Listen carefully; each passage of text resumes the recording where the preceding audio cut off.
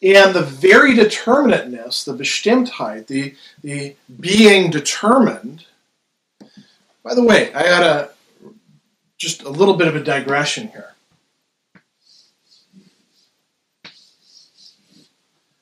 What are these? These are suffixes, right? And we use suffixes like that to indicate a kind of substantive that is going on, where we take an adjective or we take a verb and we turn it into a noun. And a noun is supposed to name a thing, right?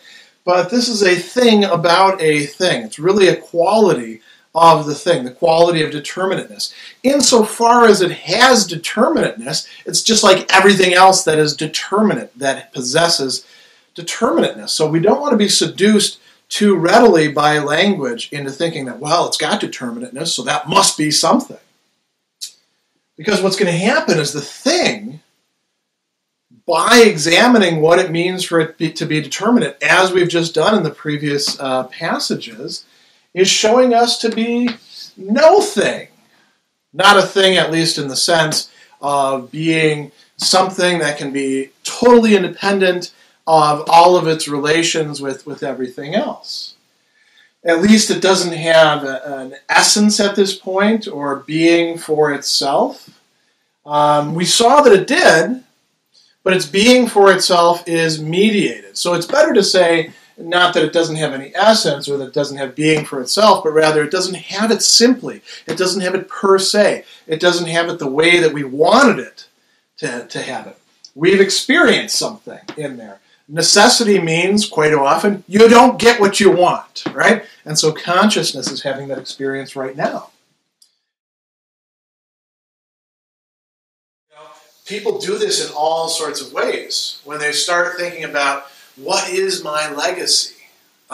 This is kind of a digression, but it's worth thinking about in terms of this passage. When a person thinks about their legacy, they typically say, what am I leaving behind? Right? And they tend to focus on achievements. Achievements are things that our activities bring about.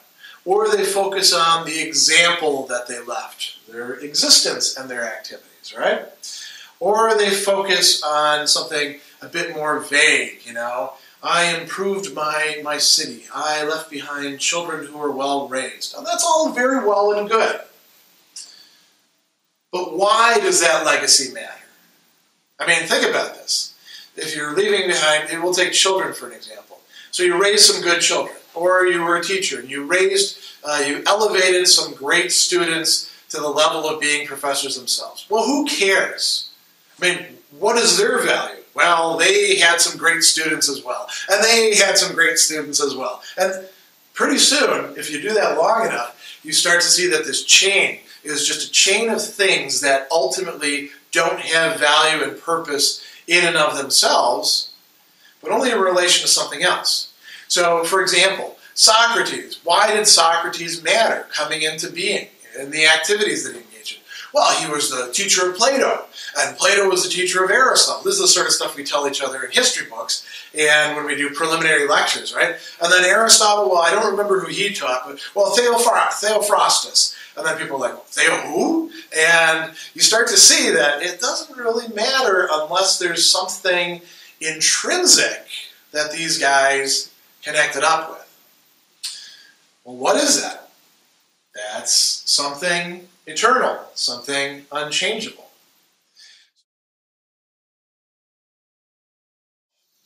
A lot of times people want to, this is a little bit of a digression here, but it's kind of important.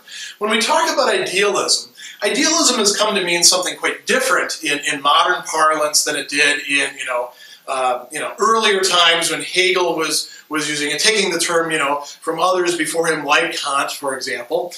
And a lot of people associate it with a kind of, fuzzy-headed, you're living in the realm of ideas, you're not practical, you're not grounded in things that really are, like books or neckties or chalkboards, things that you can touch, things that you can say facts about, right? And what we forget in that, this is really one of the great insights of the Hegelian philosophy, is that ideas are also realities. Ideas have to be drawn out. The notion, when it first comes on the scene, is not fully developed. But ideas have a kind of power. You can unfold them into reality. And it's not just an application of our thought onto reality. Our thinking is a real thing. Our thinking is itself part of reality. It's not something totally opposed to it, or, it's kind of sort of a hazy picture of it. The foreconsciousness has some in itself to it. And so Hegel is insisting that we recognize this.